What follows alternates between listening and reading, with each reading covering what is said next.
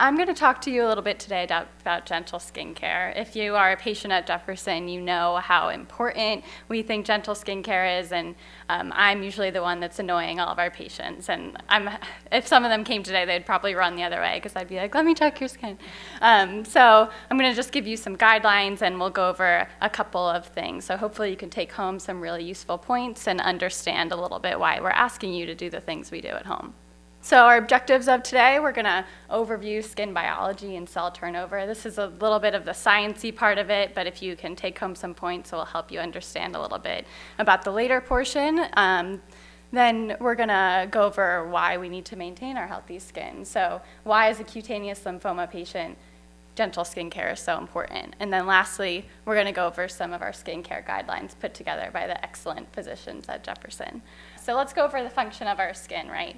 So it's actually the largest organ in our body. It is an organ, and it's responsible for protecting us from all of those outside influences, right? So it's going to protect us from all the bacteria, extreme temperatures, cuts and bruises, UV light, pretty much everything. So it's our first barrier of defense in our body.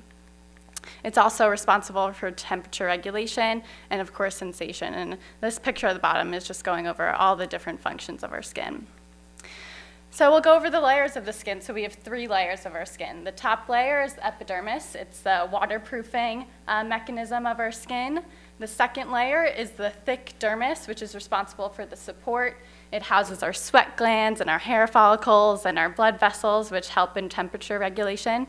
And lastly, we have the hypodermis, or the subcutaneous fat layer, which is going to feed those top 2 layers of skin all the nutrients it needs in order to work well.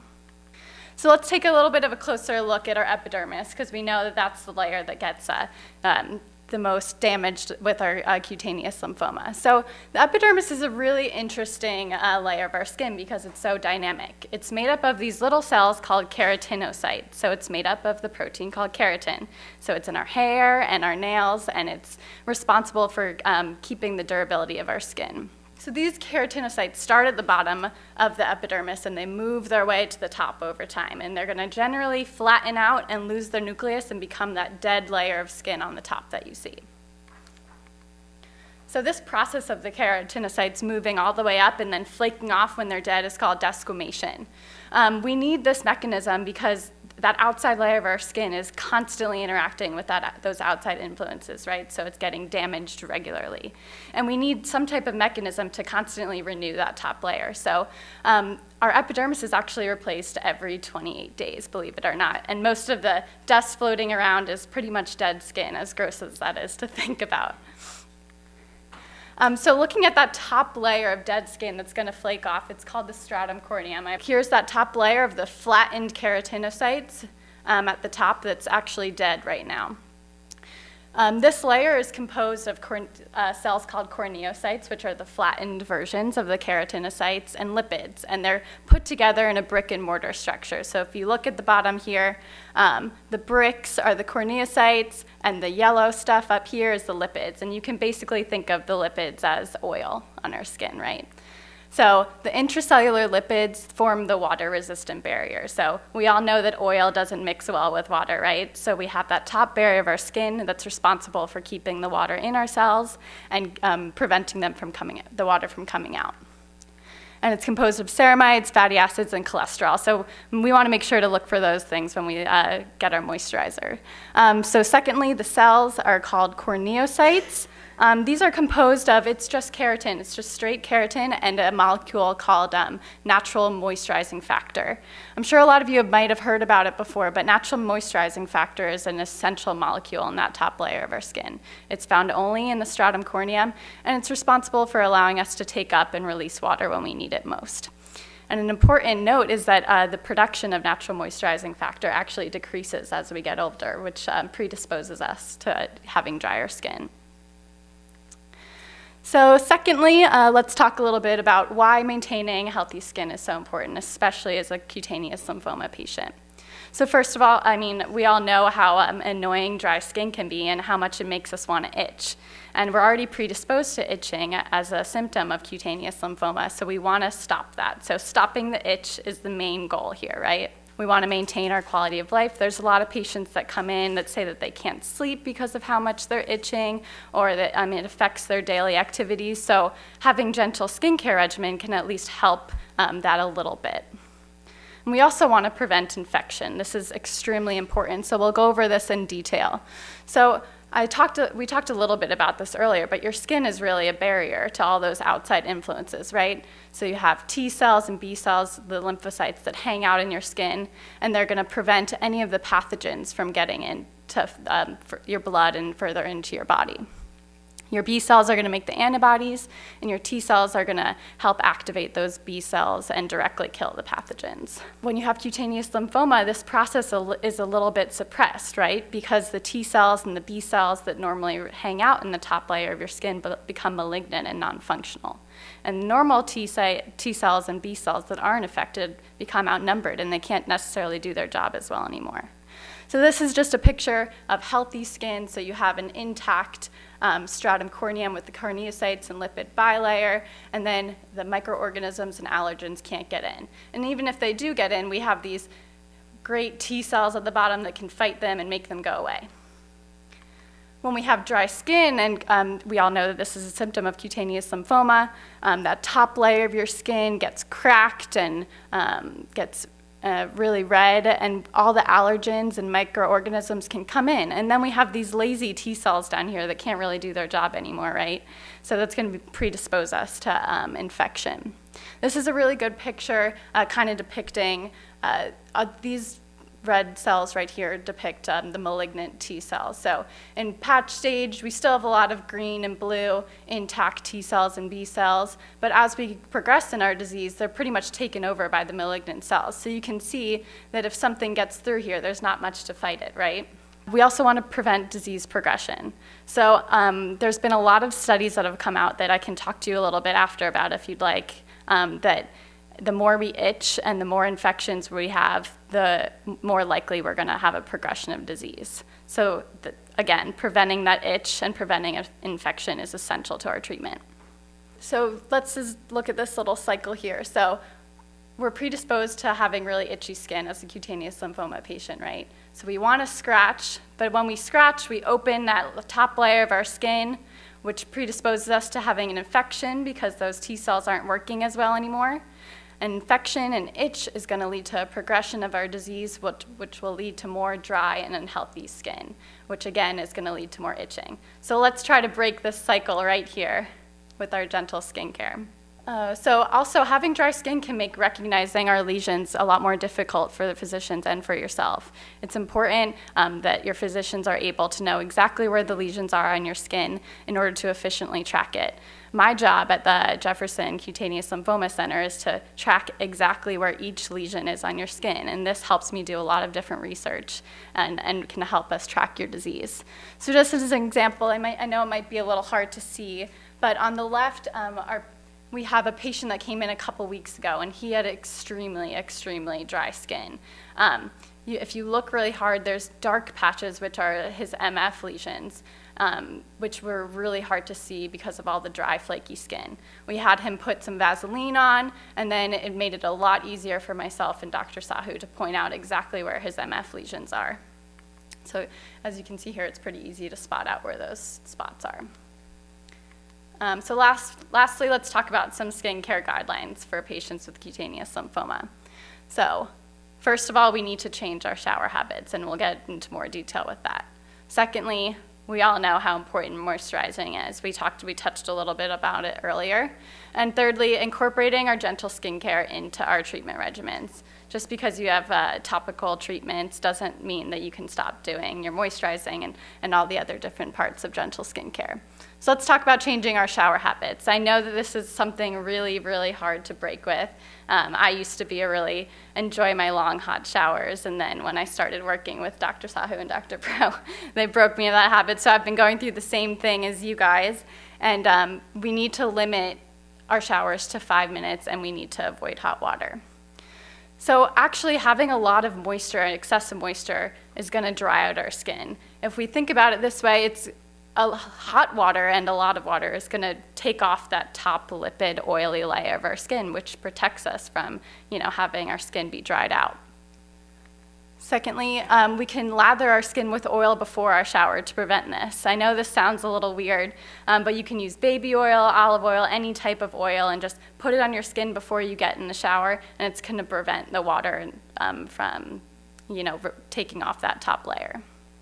So here we are. So at the bottom, Eucerin makes a really good like shower oil, but you can also use just olive oil or coconut oil, whatever works for you. Some of them smell nice. Thirdly, no scrubbing skin. So as I said before, our skin is built the way it is for a reason. So we have that top oily layer for a reason. It's protecting us from having dried out skin. And when we scrub our skin, we're disturbing the integrity of that top layer, right? It's essentially like using a Brillo pad on your skin. And we don't want to do that. We want to keep that top layer intact. So it's going to, as I said, deprive our skin of natural oils, and it leaves those cells in the layers below exposed. And as we said before, we're always predisposed to having an infection when we do things like this. 4, applying soap to only your underarms, private areas, and feet. This sounds weird as well, but soap, this is a little bit of a confusing diagram, but so soap has these surfactants on it, which are going to interact with the top layer of your skin and the lipids and actually denature them. So it's going to strip them off completely. So the way I like to think about this is when we cook with oil in our pan. The only way we can get the oil off that pan is by scrubbing it with soap and hot water. So if we do the same thing to our skin, it's going to take the oil right off, right? Another thing about soap is that it actually affects the pH of your skin. Conventional soap has a pH of around 9 to 11, while the pH of our skin is about a 5.5. So different parts of our body work best at a certain pH. So our stomach is going to have a really low pH to degrade your food, right? But our skin works best at a 5.5. That's when our cells are most efficient and can do their best work. When we use soap, we're disturbing that whole equilibrium and changing their environment. Some cleanser recommendations. So if you're going to use soap, try using a moisturizing, fragrance-free soap that will usually say for sensitive skin on it. But our best use is going to be hypoallergenic and non-soap cleansers like CeraVe and Cetaphil. Any of these are really great to use. So hopefully this will be up on the site later, and if you can come back to it and try different ones that work for you. So moisturizing, I think we talked about this a little earlier, but it's definitely going to be probably the most important part of our gentle skincare regimen. I can't emphasize it enough, so I wrote it 3 times really largely.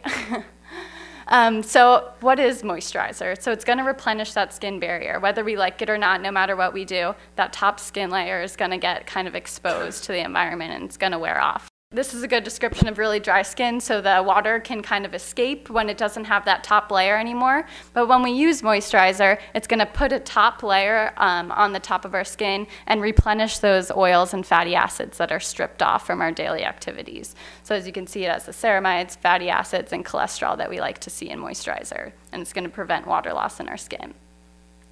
So we want to try to do this at least 2 times a day, And we like to put it on shortly after we get out of the shower, because when your skin is damp and you have a little water in your skin, it's actually going to draw more water into your cells.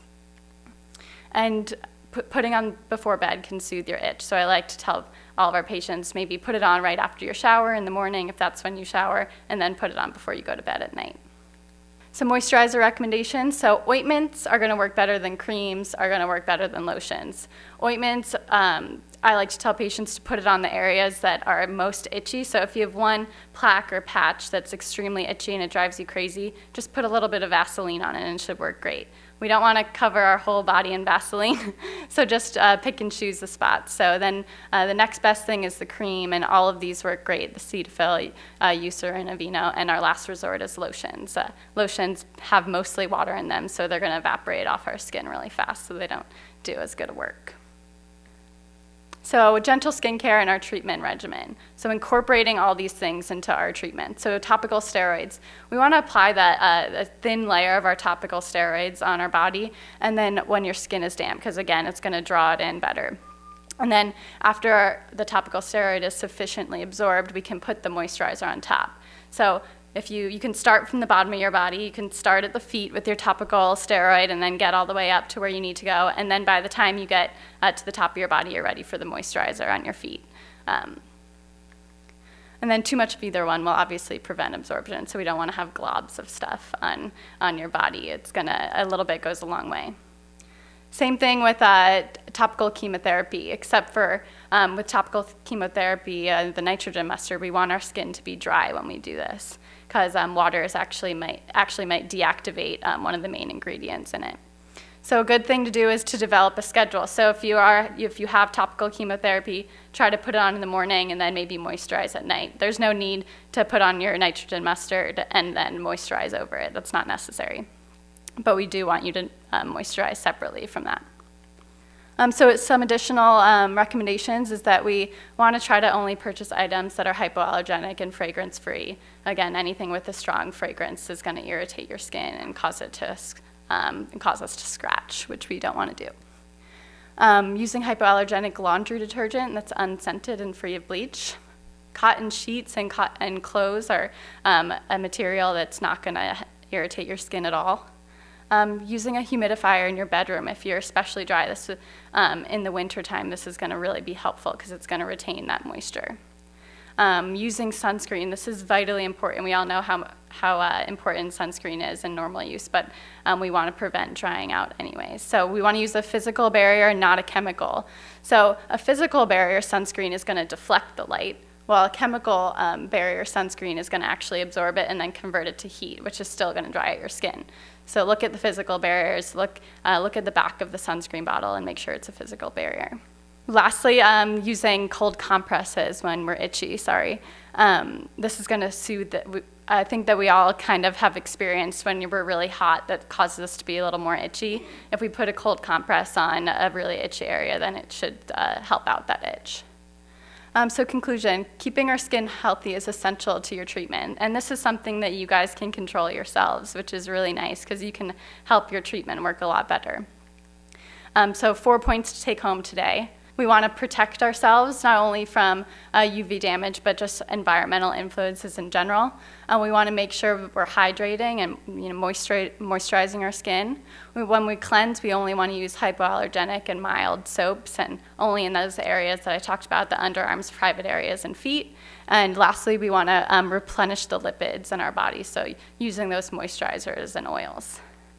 Thank you.